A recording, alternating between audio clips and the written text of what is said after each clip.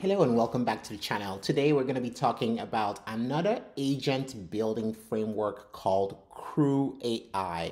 And essentially what they do is to provide you with the ability to get specialized agents to collaborate in solving specific problems. In today's video, I'm going to be showing you how to use CrewAI's agent framework to build out a sales report that is going to be querying Salesforce, pulling in opportunity data, and creating a sales report which would include some graphs and some charts. So the concept behind CrewAI is quite similar to the Langchain sort of agent framework. I believe it's actually built on top of the Langchain agent framework, but I think is much more simplified in a way that, kind of abstracts a lot of the sort of more complex things that you have to do with LangChain. So it's basically, a little bit of an abstraction of LangChain. Now, this is the documentation, so feel free to go in there and check things out. Essentially, you have the concept of an agent. An agent basically has a set of tools that they can be assigned. They have some inbuilt tools which they have provided. So you can see some of them like Google search and scraping a website, PDF, RAG, and all of these types of tools that they have here. But they also have the ability for you to create your own custom tool. So we have done exactly that. We're using the tool decorator. This is very, very similar to what you get with LangChain as well, but this is slightly less complicated.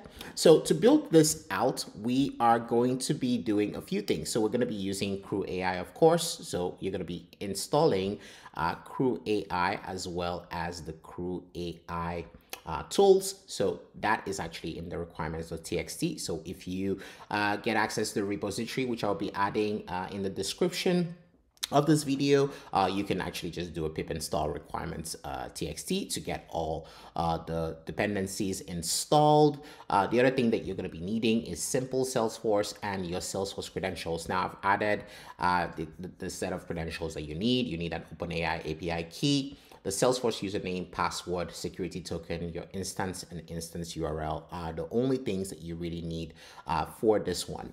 So now to do this, just a few things.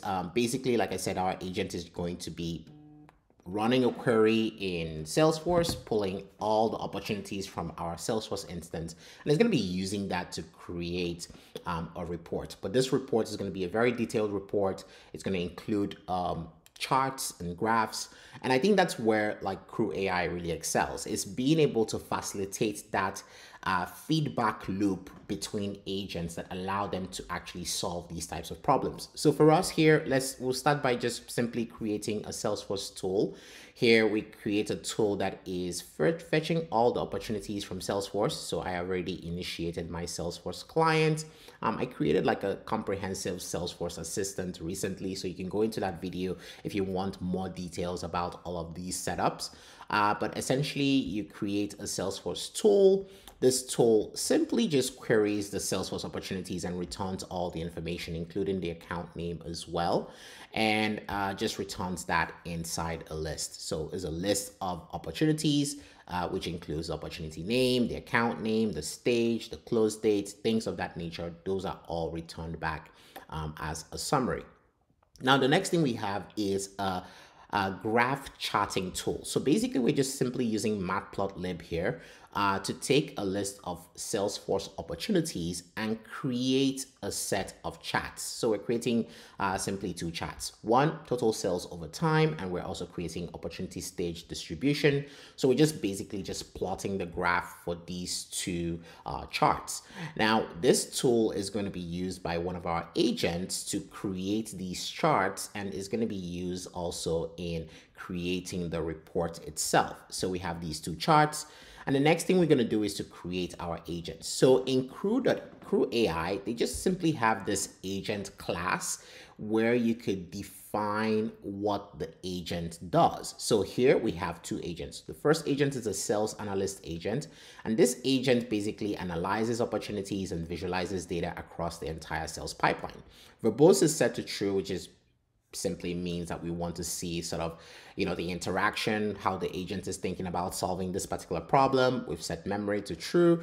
And there's this concept of a backstory. So this basically just gives you the opportunity to enhance the instructions you're giving the agent. So in the backstory here, you're equipped with analytical skills and a knack for visualization. You can delve into Salesforce data to draw out key insights. So you're basically giving this agent even more context or more, instructions of what it should be doing. And then the next thing we're giving it is tools. So this is very, very similar to what you would do with an agent in Langchain or even other sort of agent frameworks like AutoGen Studio. I almost forgot that. And then there's the allow delegation, which means that we can also kind of pass this responsibility on as well. Now you have a report writer agent, and this agent basically is going to compile everything that the analyst has written into a sales report. So here we're saying that the backstory is about flair for synthesis, narration, can combine analytical solutions and visualizations. I actually generated all of this stuff from ChatGPT, by the way, just to make it simple. So you could give ChatGPT an idea of what you want your agent to do, and you can generate pretty cool, compelling backstories here. So, and just one thing to note, like each backstory, like each line of your backstory should be entered in quotes as well. Now, this agent doesn't need any tools because it's just simply compiling what has been written by this agent. So when this agent delegates the information to the report writer, it's just meant to use that information to create the report. Now, finally, you want to set up tasks. So remember what we're doing. We set up tools, we set up agents, and now we're setting up tasks. Now, tasks essentially allow you to define exactly what each agent is going to be doing. So in this case, as an example, this task is around analysis and chatting task. So basically, it's about extracting Salesforce opportunities, analyzing the data, and creating visualizations. So this basically explains that this is exactly what's intended. Now, you're also going to be in a task, you're expected to define what the expected output for the task is. So in our case, we want a markdown document with the analysis and the chats covering the entire pipeline. And we're passing these tools as the tools that are required for this task, and we're also saying that this is the agent that is responsible for this task. So in this case, it's our sales analyst. And finally, you want to decide how the output is going to look. In this case, we want our output to be a markdown file, and that's why we're saying output file, and we're setting it to pipeline analysis.md. So that's what we should expect to see when this particular task is completed. Now, finally, once the task is done, the second task is really the final report, right? So we want to have a final report here containing all the information that has been written by the report writer. This task does not require any tools. It's just basically taking information from the pipeline analysis and feeding it into a final sales report.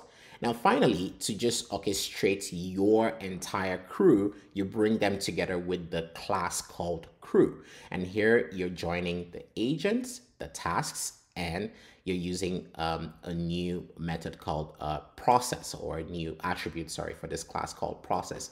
And process.sequential means that we are doing this in sequence. So there are two sequences.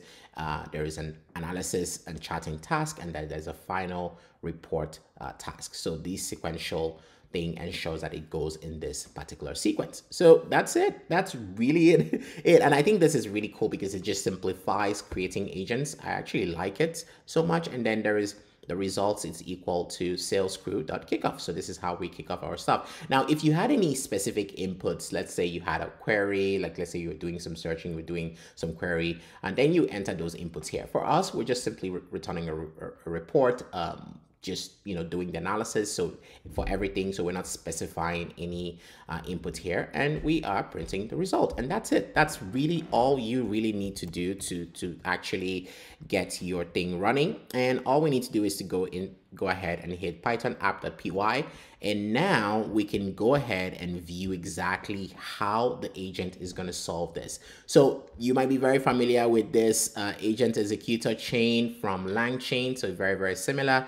And you can see the very first thing it's doing is that it's starting the analysis by fetching all the opportunities from Salesforce. That's the very first thing it's doing. So entire pipeline, pulling all that information. So you can see it's run that report. It's got all that information. Now, the next thing you should be doing is to try to plot those charts, right? So that should be the next thing it's attempting to do. So it's going to take some time to do that piece. So let's go ahead and take a look. So it's going through the process. It's attempting to create these charts. And once the charts are ready, we should get some sort of response from the agent. So let's give it a few seconds here. All right, so another thing has just popped up here. So now I have fetched all the opportunities. I'll generate a comprehensive sales performance chart for this. And it returns all of this. And it says no valid opportunity data available for chart generation.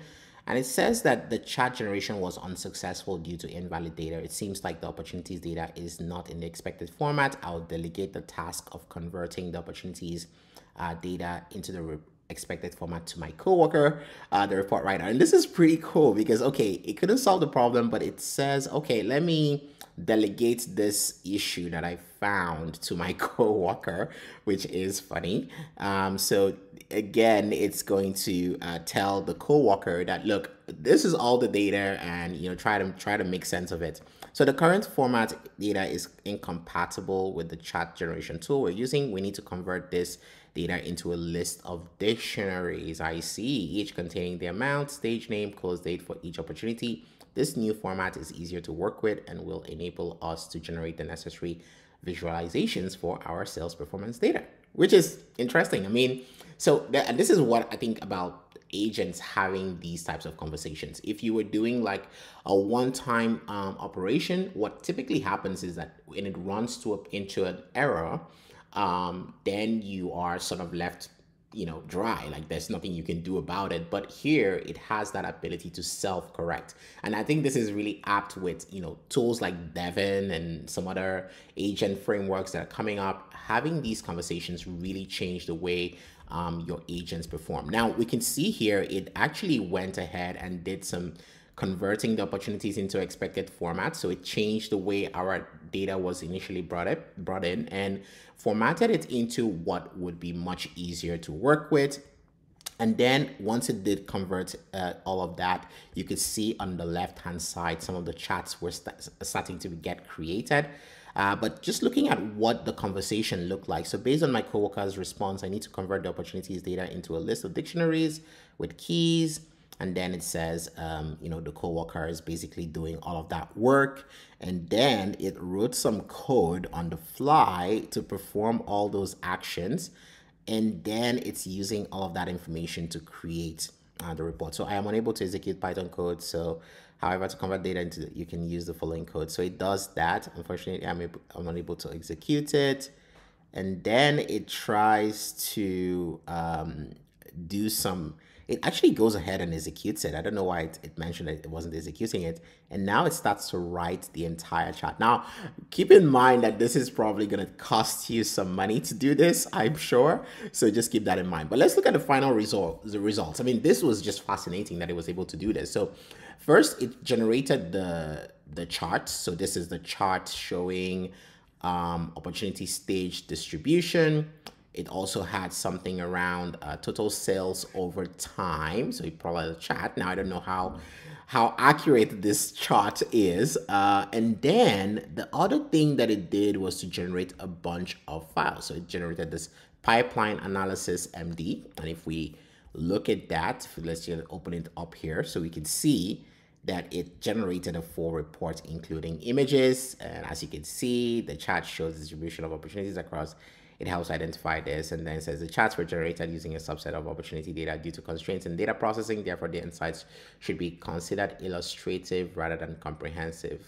Okay, so it's saying that some of the data wasn't completely accurate, so it had to sort of use only data it could clean up.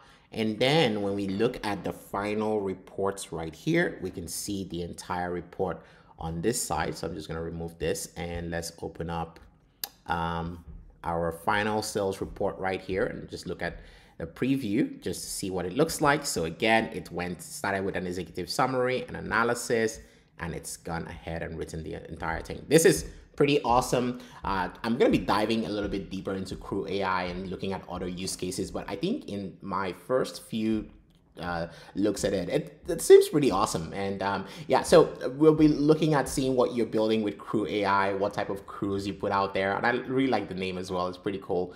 Until next time, do have a great one. Cheers.